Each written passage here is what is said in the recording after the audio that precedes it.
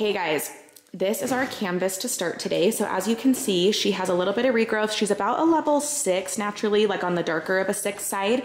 And she's been going blonde. She was a level probably like 3 or 4 all over. I'll insert a photo right here of what she used to be. And she started the blonde process a few months ago. She's had 3 sessions done incredibly well. So shout out to Shelby Argyle. I'll put her Instagram right here. She's been doing the process of taking her lighter, and now we're just gonna kind of finish it up. So we are going to do a halo highlight, and we're gonna show you guys what we're gonna do to brighten her up in the root area. We don't need to touch her monies because they're really bright, so we're just gonna bring up the root, feather through her ends to give her a pop, and then we're gonna add extensions. So we are so excited to do this transformation today and show you how we're gonna get it.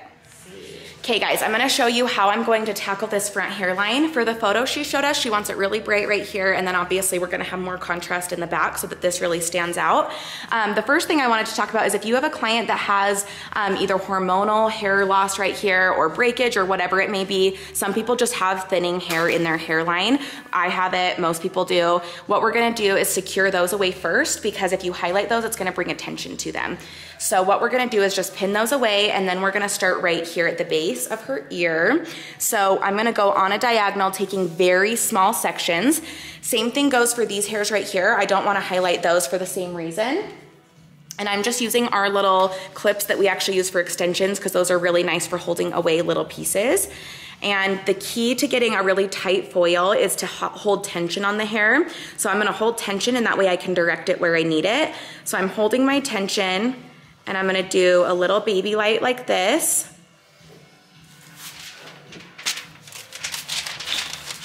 And then I'm gonna direct that foil and also hold the tension right where I need it. And then I'm using a small Goldwell brush right here so that I have a little more control over where the product goes.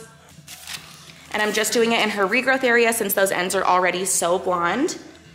And then I'm just focusing on very small sections as I'm working my way up this section. And I'm doing baby lights back to back to back.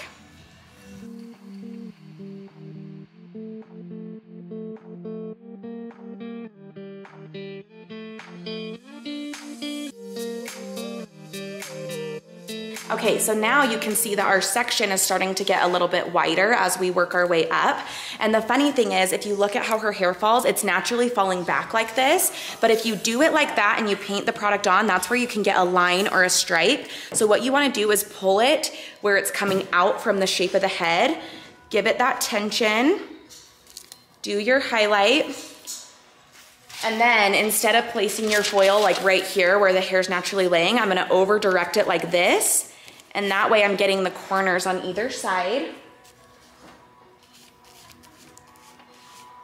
And you wanna be very precise with your placement when you're doing the regrowth only, so you don't take it down too far. And then fold up to tighten.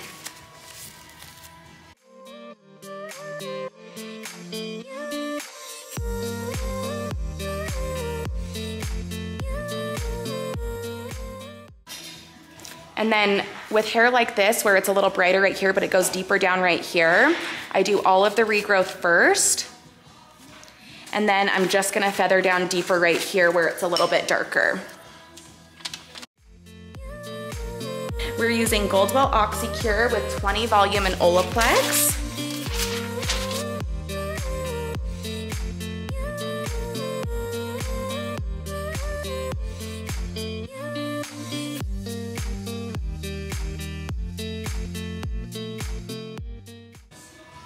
And we focus so much on the money piece, which is awesome and obviously needed because that money piece is what all the clients see. But you really want to think of that front hairline as being the money piece altogether, because the money piece doesn't connect unless all of this does. And that's how it's going to look the most natural and not like a stripe in the front. You want to make sure that they have that brightness all around their face, which is why we call this the halo technique, because we're doing this halo in the front, and then you'll see how we connect it in the back. You kind of want to think as the back of the head as having a money piece as well, even though it's not in the front. When the client pulls their hair up, you want to make sure that that money piece connects all the way around the head in a halo so that they feel really bright no matter how they're wearing their hair.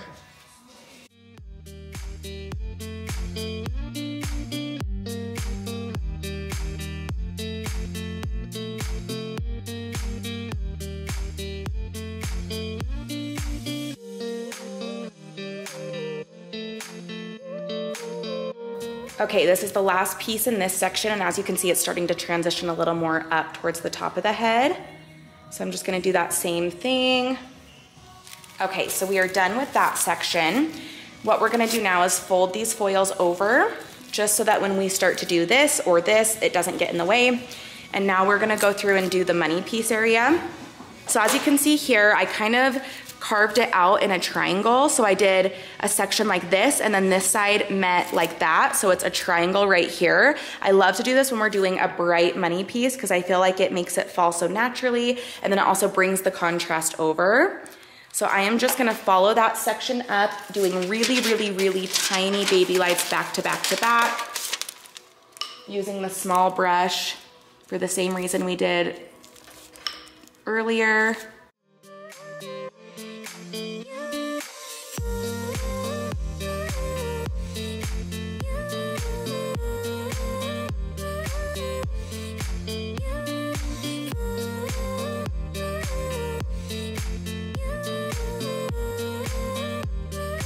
And if you struggle with applying lightener in a root area only when you're doing it for maintenance, I'm gonna show you a little trick of how you can hold your brush to make it a little bit easier.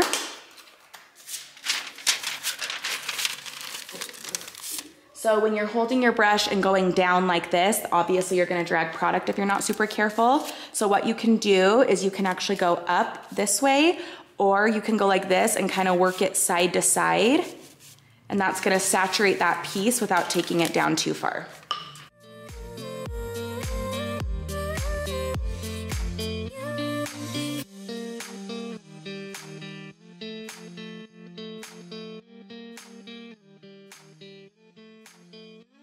And I'm just gonna continue this pattern up until I get to the top of this triangle area. And my last section is gonna be right here at the top, and then we're gonna move on to the interior.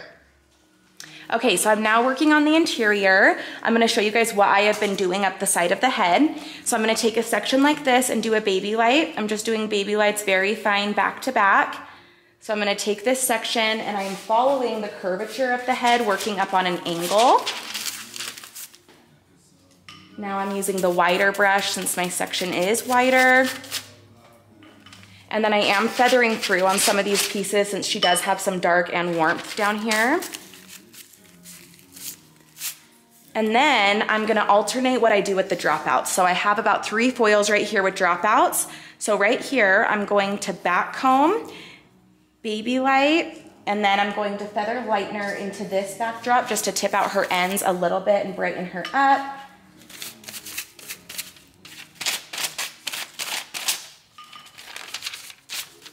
And I like to do this as I go so that they process evenly with the rest of the foils.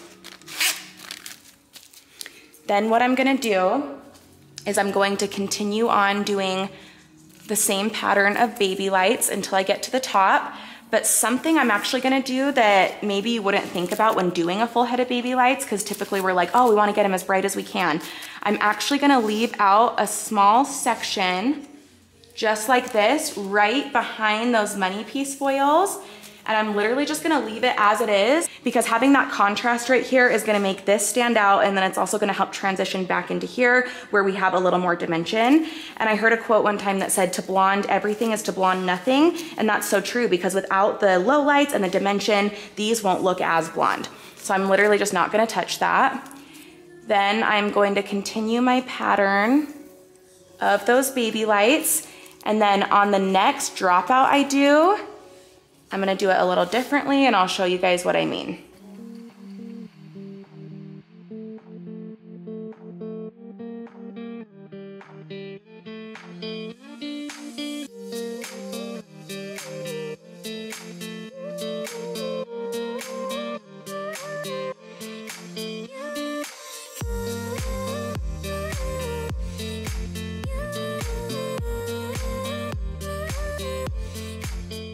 Okay, so now on the next dropout, after another 3 foils, I'm gonna back comb, do the same thing where I'm baby lighting, but this time I'm actually gonna do a low light. So I'm gonna take Goldwell Colorants 7NA, and this is because we do want dimension dropped out, and since her ends are a little bit gold, this is just gonna give us a cooler tone for those dropouts.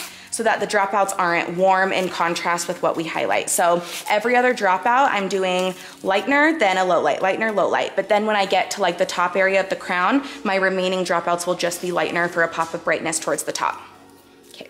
All right guys, so I'm doing the same thing where you're just baby lighting, feathering through that little bit of orange banding. What I started off doing is I split the bottom section into 2 little parts and went slightly diagonal, baby lights back to back to back, and the one that was almost where my sectioning was larger than my foil, where it's getting a little bit harder to foil, I started just going in the middle right here. And then something else I was doing to help me, usually that first foil either at the bottom of the head or in a new section is a little bit harder to kind of like foil on, and just because there's not enough sturdiness from up under here, you can use a board, but something that I did is fold my foil like I normally do, but fold in the side so it gives it a little bit of a better base to kind of work on.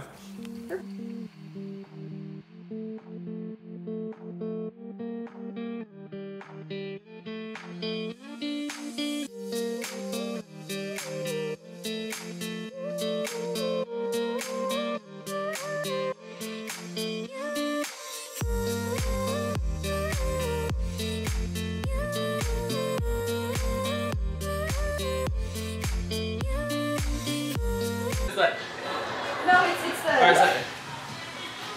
That's hilarious. I don't know how to TikTok. I'm old.